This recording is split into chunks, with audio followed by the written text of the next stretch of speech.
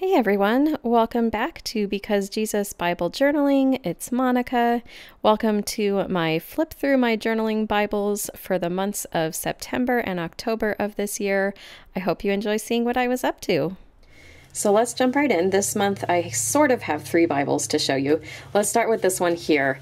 This is really exciting to me. There's a video coming out that shows how I did this, but basically I created a new cover for this Bible. This was kind of my take to church Bible, every Sunday Bible. I don't write in it, and it's just kind of been my go-to Bible for about 10 years, and it was falling apart and flaking off in my lap during church.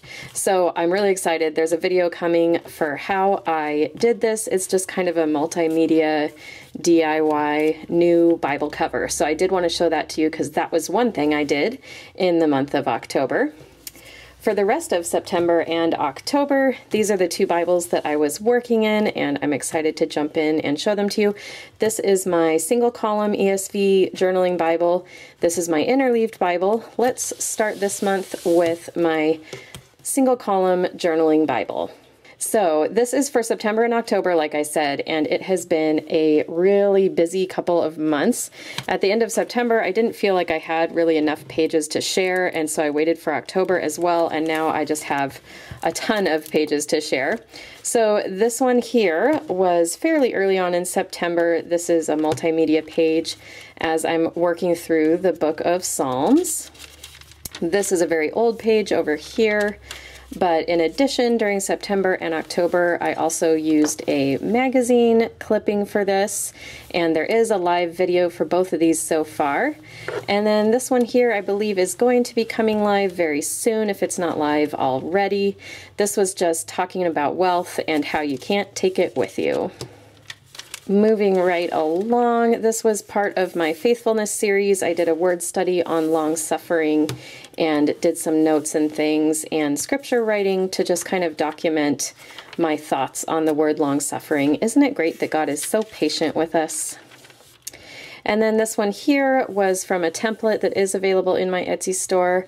Again, in the faithfulness series, I will sing forever and ever and ever. And I believe the video includes a tutorial on how to get kind of a multi-dimensional look to your banners.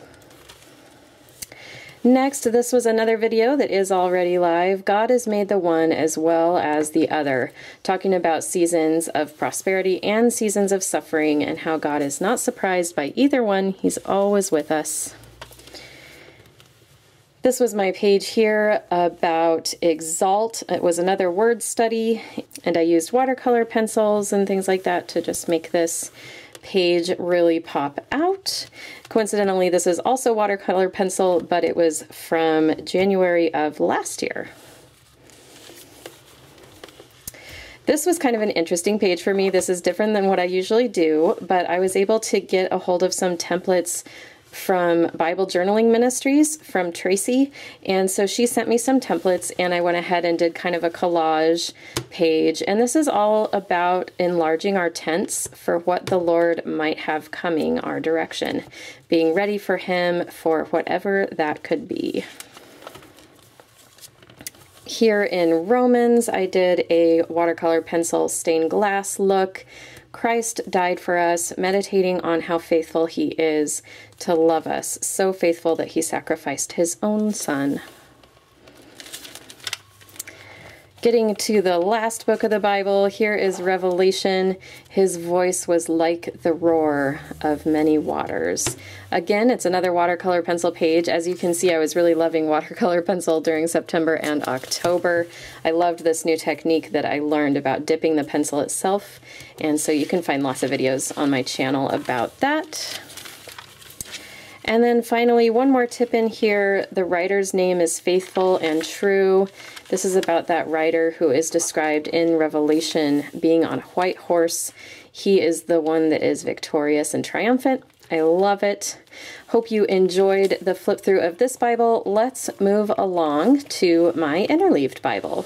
So I often get questions when I work in my interleaved Bible about, am I covering up the words of the Bible or not? And so just a reminder, every other page throughout the entire Bible is blank.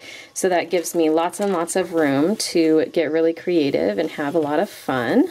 So this page here, I don't have marked, but I think it was done in September. Yeah, it was done in September. This was also in that faithfulness series about God being faithful to carry through what he's promised. This is one that I think may not have gone live yet. I am the apple of his eye. This was such a fun, very simple collage page, and just again celebrating God's faithful love for us. A few pages later, I did a little tent here about he will conceal me under the cover of his tent. He's so faithful to protect us as well. If you couldn't tell, I was going through a big faithfulness series during October, and so I definitely had a lot on faithfulness in the Bible. This was on solid ground. This template's also in my Etsy store. And this just was reminding me of that hymn, "On Christ the solid rock I stand, all other ground is sinking sand." And Psalm 40 verse 2, did a little scripture writing up here. This is kind of a collage, also oil pastels, kind of multimedia, a lot of fun.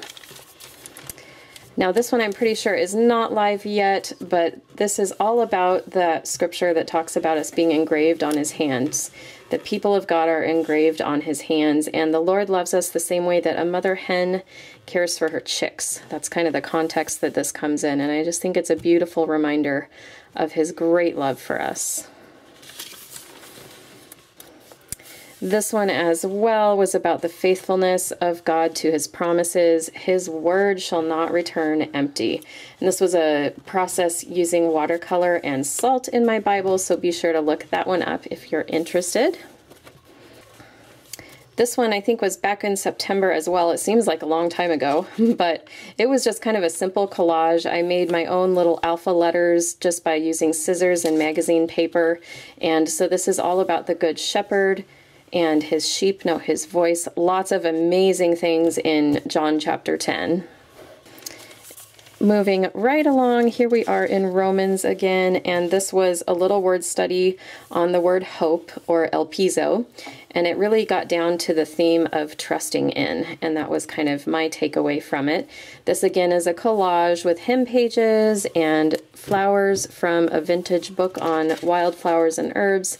A lot of fun, and then I used my Faber-Castell brush pens to complete this with a little bit of color. And then finally, I think this is the last page I have to share. This is all the way back here in Hebrews chapter 10, verse 23. We are holding fast to the confession of our hope, because he who promised is faithful. And so again, this was a collage page. This here is Vellum. It's a template of mine, and then it's laid over scrapbooking paper, which is laid over this big magazine clipping, and then I use some oil pastels and some white marker to just kind of bring it all to life. Again, I hope you've enjoyed this, and I will see you next time. Jump into the Word of God for yourself today. It is amazing. I would love for you to share the pages that you've created this month and last month over on my Facebook group.